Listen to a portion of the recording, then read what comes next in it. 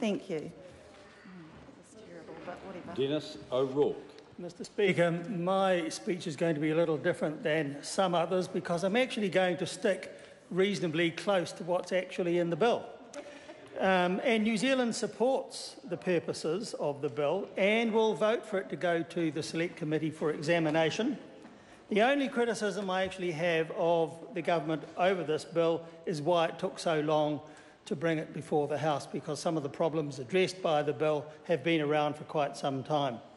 Those purposes are firstly to expand liability for careless damage to rental premises caused by a tenant or a tenant's guest, and secondly to define the rights and responsibilities of the parties where there is methamphetamine contamination in a rental premise.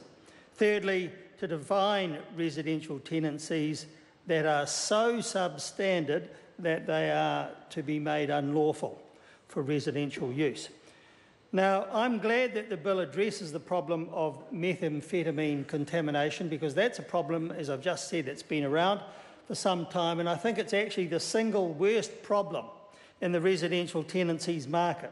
And this bill will give landlords access to their properties to test for meth, and tenants would be able to terminate their tenancy if the test results show unsafe levels of meth. I'm glad also that the bill addresses the problem of liability for careless damage caused by tenants and by tenants' guests, because that also is a problem that's been around for some time. Tenants will be liable for the cost of their landlord's insurance excess up to a maximum of 4 weeks' rent for each incident of damage caused by the carelessness. I think that's a very fair and appropriate provision, and I'm glad to see it there. But most of all, I'm glad that the bill strengthens the law for prosecuting landlords who tenant unsuitable premises. Now, Mr Speaker, the housing crisis caused by the ineptitude of the national government has caused, as we all know, a distressingly large number of people who've been forced to live in cars, garages, industrial buildings, warehouses, under bridges, and so on and so on.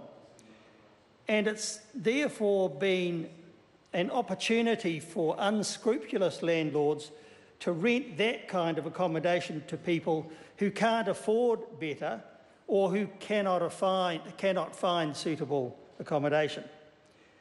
And one of the effects of government mismanagement of housing has been to cause rents to rise hugely, forcing people to continually look for cheaper and worse accommodation. Christchurch is an exception to that, simply because of the sheer magnitude of the insurance money that's gone into that city to provide more and better housing. And also the City Council's been pretty good about making land available. But generally, the market's become a paradise for bad landlords and a disgraceful standard of rental accommodation at the bottom end. Now, moving on to the bill itself, it defines the term unlawful residential premises as those which are used for accommodation for a person but can't lawfully be occupied for residential purposes, and where the landlord fails to comply with his or her obligations set out in the bill in relation to legal impediments to occupation at the start of a tenancy and ongoing compliance with building health and safety legislation. That's exactly as it should be.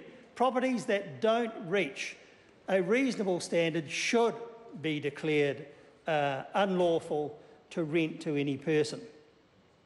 And I'm pretty pleased also to see that if the Tenancy Tribunal finds that premises are or were at any material time unlawful residential premises, then there's some pretty good practical sanctions provided for in the bill.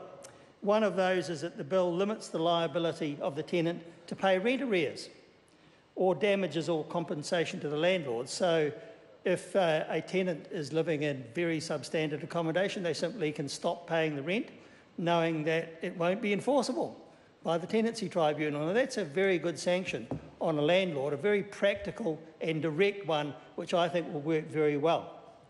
And the tribunal can also make an order for the landlord to actually repay rent paid by the tenant. That's a step that I hadn't thought of, and I think that would be an even more powerful sanction on bad landlords.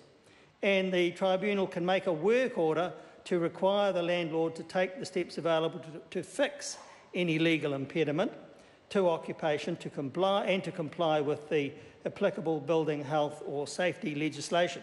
Again, a very practical measure. So I thoroughly approve of all three of those measures, and it's one of the main reasons why New Zealand First is pretty pleased with the bill. Now, of great importance, the landlord must not provide premises which are meth contaminated. And if the landlord knows that because of tests carried out in accordance with regulations to be established, and the premises have not been properly decontaminated, and the tenant and the landlord nevertheless goes ahead and lets it, there will be an amount payable for contravention of up to $4,000. So again, that's a pretty significant sanction. And it is deserved where a landlord knowingly lets a property that's meth contaminated because of the danger presented to the tenants concerned. Now, the rights to end a tenancy of a contaminated property are also well defined in the bill. It allows the landlord the right to enter the premises for testing and to take samples, and the notice for that is 48 hours but not more than 14 days, and the time of the day is specified as well. And the tenant must be informed of those results within 7 days, so they must share the information. And the bill also provides similar sorts of provisions in the case of boarding house tenancies, and that's good to see as well. Now, if the tests show that any part of the premises are methamphetamine contaminated, either party can then terminate the tenancy. Now, if it's the landlord, they need only give 7 days' notice. If it's a tenant, then just 2 days' notice is required. Now, that's appropriate for premises that are as dangerous as they would be if they're contaminated with methamphetamine. And in addition to that, the rent abates unless the tenant is, of course, responsible for the contamination in the first place. Now, as I've said, I think these are pretty good practical measures which probably should have come in some time ago, but it's good to see them finally getting here before the House. And it's also good to see that there will be regulations brought down in due course to prescribe a maximum level of methamphetamine permissible for premises, also to provide for the testing of premises for the presence of methamphetamine and to prescribe the decontamination process. So unlike the Greens, I actually think this is a pretty good and pretty well-rounded bit of legislation, quite narrow in its scope, but it covers areas of problems which have been coming up for so long, and just about every MP in this House would have had people come to them describing these kinds of problems.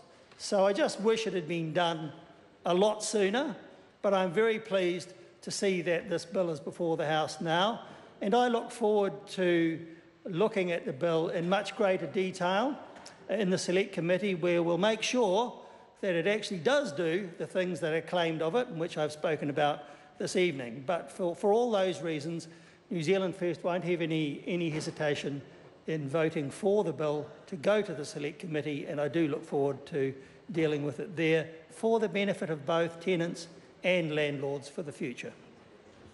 Mr. Speaker. Joanne Hayes. Thank you, Mr.